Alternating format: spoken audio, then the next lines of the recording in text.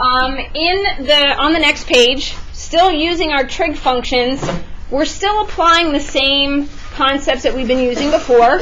We haven't asked you anything different, but now we're just using other derivatives. So here, when this says, find an equation of a line that is tangent to the graph, what is the first thing that you should be thinking about when you see equation of the line tangent to?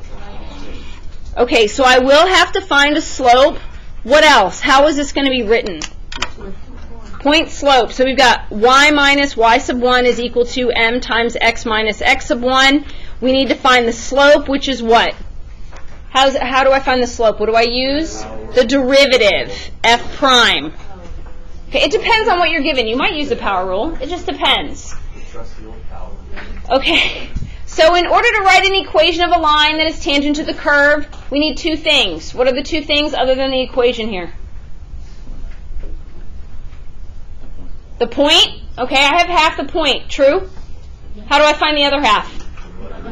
Plug it in. Can you be more specific than that? What's it? Pi over 3. Plug your x value into the function that's given, because it says y is equal to. Evaluate the secant of your x value. So y is equal to the secant of pi over 3. Okay. I don't know about you, but when I memorized the unit circle, I didn't memorize secant. I memorized cosine. So what's cosine of pi over 3? 1/2. So then what's the relationship to the secant? Flip it over, it's 2. So that means my y value is equal to 2. Okay, we have the point. Now we need to find the slope. How do we find the slope? Take the derivative, y prime. Okay, so we have y prime is equal to, what is the derivative of the secant? Secant x tangent x. It's okay to look on the other page. Okay, now what do I do with this? I have the derivative, what do I do? Plug in pi over 3 to find the slope. Okay, so we want to evaluate y prime at pi over 3. So that means I have the secant of pi over 3 times the tangent of pi over 3, and this will give me my slope, and then I can plug in all the pieces. We already figured out what the secant was. This is equal to 2. What's tangent of pi over 3? Square root of 3. I heard a lot of 3's, but it's a square root of 3. So this represents my slope. So I have the slope and I have the point. Are we ready? Yeah. So this is y minus 2 is equal to 2 square root of 3 times x minus pi over 3.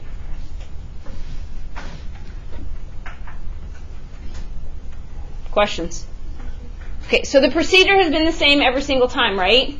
Once you're given the function and an x value, you plug in the x value to get your y value, find the derivative, plug in the x value to find the slope. You notice I did not use the word it that entire time. We just need to work on getting rid of it. It's when you are speaking, it's sort of like you have to get rid of the word like. You know how you say, I know it's hard, isn't it? Okay, so you got to get rid of the word. You got to get rid of the word it. You need to be very specific. So when you guys are working on your writing prompts, avoid using the word it. When you sit for the AP, readers don't like the word it. From the moment they see the word it, they stop reading. You're not specific. What is it? Belly buttons, bunny rabbits, pinky toes? Like, what is it? They don't know. Okay? Questions on this problem? Okay, so let's move to the next one. Find all x values on the given interval. Okay, so now we're given specific intervals here on which the graph of this function has a horizontal tangent line. Okay, so we've seen this before. What does this mean? Horizontal tangent line, what does it mean? What is 0? The slope is 0. Horizontal tangent line means the slope is equal to 0. This is important because when you are reading an FRQ or any free response question, it will not say, by the way, the slope is 0. You have to read into it. You have to know what this means. Okay, if I said to you the slope, has a vertical tangent line, what does that mean about the slope? We're going to get to that eventually. Okay, so it's important that you understand the terminology. Okay, so We need to find all x values where we have a horizontal tangent line to this function, which means where the slope is 0. As soon as you know you need to calculate the slope, what does that mean you're going to have to do? Derivative. Take the derivative. Okay, so we have f prime of x is equal to? 1 minus cosine. Okay, 1 minus cosine of x. Okay. This function represents how we could find the slope.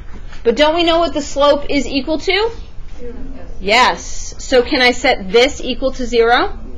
So we have 1 minus the cosine of x is equal to 0. Add cosine.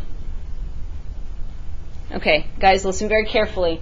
You did this in pre-calc, where typically you had to solve and you were given a domain restriction of 0 to 2 pi. Here we gave you negative 2 pi to 2 pi. So you just need to think about this. First of all, negative 2 pi and 2 pi, tell me about where they're located. Tell me something about them. Well, yeah, located, louder. They're in the exact same place, okay? So that means those values should be the same, right? So let's think about this. We want to know what angle do we plug in for x that when I evaluate the cosine of that angle, I get 1. Give me the one that you know right off the top of your head. Where is it?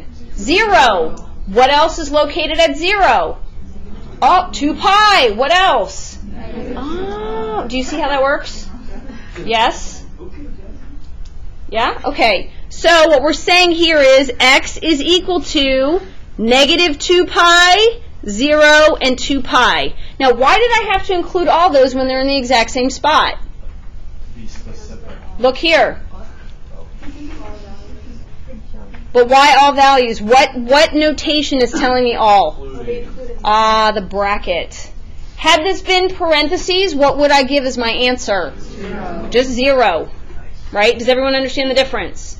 Yes. Okay, so had this been, I don't know, let's say a 4-point question. You got this work, so there's 2 points. You only gave 0. Oh, at least minus 1. Okay, so you need to make sure you read the notation. Okay? Questions? All right, so now we're moving into what are we doing with this. And I alluded to that before, the whole reason that we're learning to take the derivative, because there is an application really to calculus. It's not just the physics part, but there is the application of calculus. So here it says that this particle is moving along so that at any time greater than 0, its position is given by the following function. So we have a position function named x of t. Okay? And here it says find the velocity at time t, meaning find an equation that would give me the velocity at any time value that I give you. 1, 7, 8.5. So I'm looking for a general function. Does everyone understand what that means? Okay. So what's the relationship of position and velocity? For those of you in physics.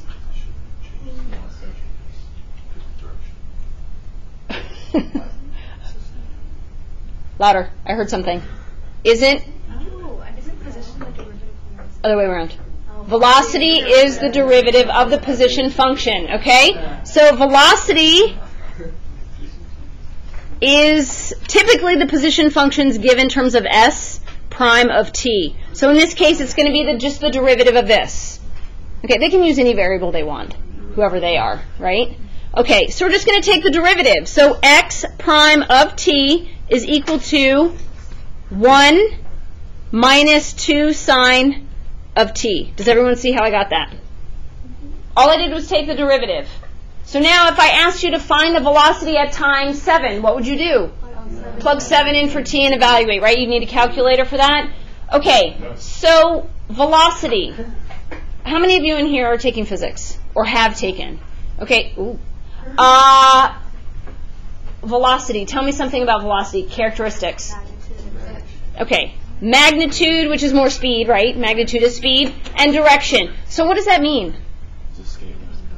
Positive or negative. Velocity can be negative. What does that mean? Yeah. You're moving in the opposite direction. Yeah. Okay. So here, this is important. Velocity, and magnitude is the same thing, has speed and direction. which means, it says direction. Okay, velocity can be negative if you want to put it in plain English. Oh my gosh. Okay? You can have a negative velocity. It just means that the particle or whatever you're measuring the velocity for is going in the opposite direction. Okay, the relationship of speed and velocity is that speed is the absolute value of velocity. Why? Does not have direction, right? Just because I go in reverse doesn't mean that my speed is negative, correct? I'm just Correct. driving and ruining my engine by driving backwards, okay, at high rates of speed. So what I need to do here is I technically have my speed function. I just need to take the absolute value. So in this case, speed is going to be the absolute value of x prime of t, okay, and we want to evaluate that at pi over 2. So we want to evaluate the absolute value of 1 minus 2 sine of pi over 2. Okay, what's the sine of pi over 2? 1. Okay, so this is 1 minus 2 times 1. That scared me for a second. 1 minus 2 is negative 1. We take the absolute value. In this case, the answer is 1. And then you would have some unit of measurement. I'm making this up because it's not, there's no unit in here anywhere. Let's say meters per second. Okay? That's a standard common one. Okay, so this is important too because speed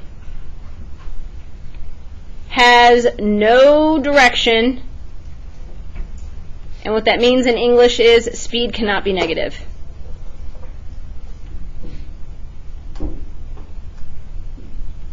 Okay?